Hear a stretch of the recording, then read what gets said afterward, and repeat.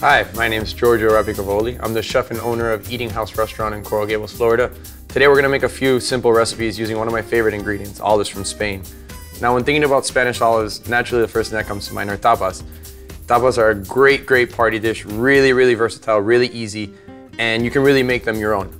Today we're going to make a mix of 4 different Spanish olives, being the green, the manzanillas, the Gordal, and the black, really incorporating all the different flavors and textures that each olive really pronounces and brings.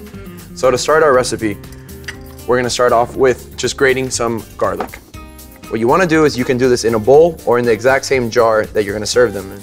The beauty of this recipe is that we're going to make everything in this jar and serve it in this jar, keep it in the jar, and it's going to be, the longer it stays in the fridge, the better these are going to be. So a little bit of grated garlic, and then we're going to also grate in with that same grater a little bit of lemon peel. So what you want to do with the lemon is not only are we going to use the peel from it for the flavor, but we're also going to use some of the juice for the acidity. So you're going to take that lemon and just cut it in half, and we're going to incorporate a little bit of lemon juice in there. So this is basically starting like a vinaigrette to dress the olives in. So to this we're going to add a little bit of oregano, some crushed red pepper, and bay leaves. You're going to take them, you can break them in half so it makes it a little bit easier.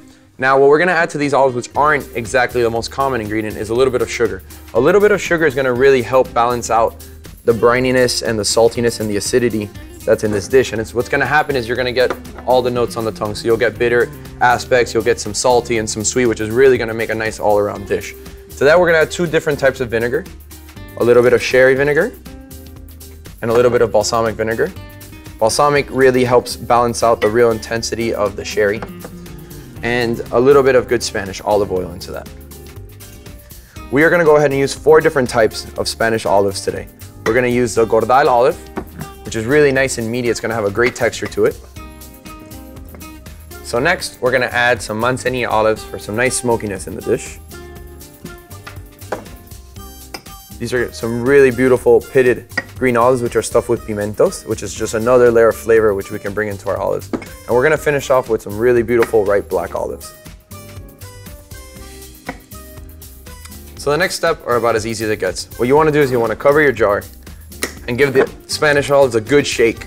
Make sure that they all get marinated and get that beautiful flavor you put in there. You want to put them in the fridge for say 3 to 4 days. The longer they sit, the better they're going to be.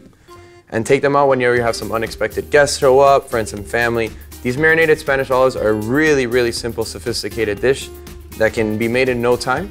And again, the beauty of them is the longer they sit, the better they are. So let them sit for a week or 2 or 3 even. They're just going to continue to get better. Enjoy. Buen provecho.